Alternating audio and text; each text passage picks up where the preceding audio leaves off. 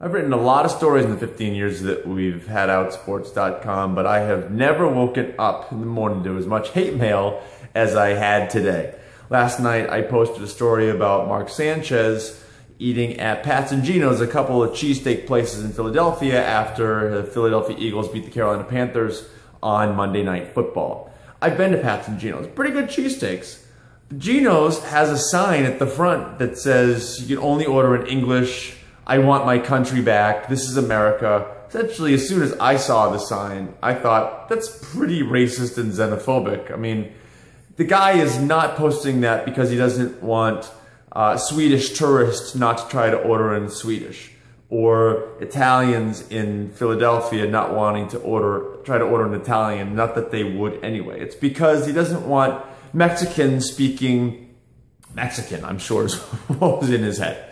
So the backlash that I got from this article was incredibly nasty. Here's one voicemail I got. Somebody even called me to tell me how wrong I was. Your article is so piss poor. I can't believe that it actually is published on Yahoo.com. You have the audacity to claim that they're... By the way, Yahoo picked up the story and posted it, so now a bunch of people who don't generally read Outsports are reading it. Because they demand that people speak English? You must be one of those liberal homos who's all up Obama's ass, aren't you? I mean... Yeah, I'm a liberal homo up Obama's ass. You're a disgrace to this country. You're the problem with this country. I'm the problem with the country. People like you who support those type of agendas, who think it's wrong. The agendas, right? For people to speak English in this country. Yeah, it's wrong. I think it's absolutely wrong for people to speak English in this country. Nobody should speak English in this country. He followed up with a text message. Just read your Mark Sanchez cheesesteak article. I think you're off base. Well, he's made that perfectly clear. Calling a guy that expects his customers to speak the national language. We don't have a national language in this country.